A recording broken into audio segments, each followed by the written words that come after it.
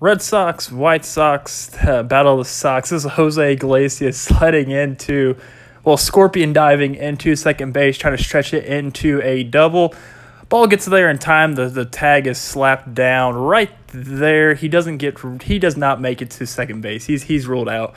But this is just a funny way because this does not feel good because Jose Iglesias pretty much skid his face across the ground, and the scorpion that says it all with the feet kicked back up. It's just very funny to watch and see that effect that every once in a while a Major League Baseball player will mess up on a slide.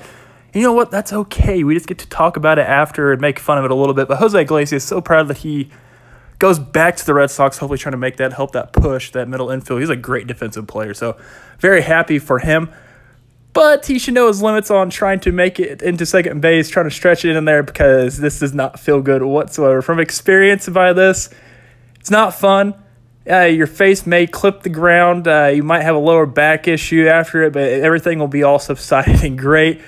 But Jose Iglesias, you're a national treasure. You've made so many defensive highlights and plays, so it's kind of acceptable every once in a while when you make it on the opposite end of, I guess, say a blooper in Major League Baseball. It's probably one of the best or worst slides in Major League Baseball. Let me know what you think in the comment section down below. Make sure you like the video, subscribe. Do not forget to turn on notifications.